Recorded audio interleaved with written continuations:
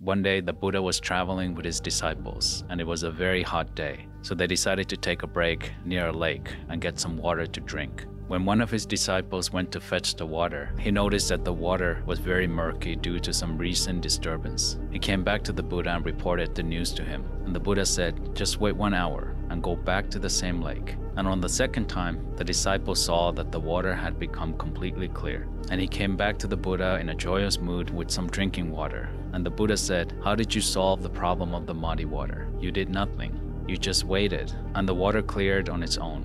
Just like the muddy water that is unsuitable for consumption, so is a disturbed mind unsuitable for usage. Even the muddiest water will get clear with time, and so even the most disturbed mind will return to its calm state with time.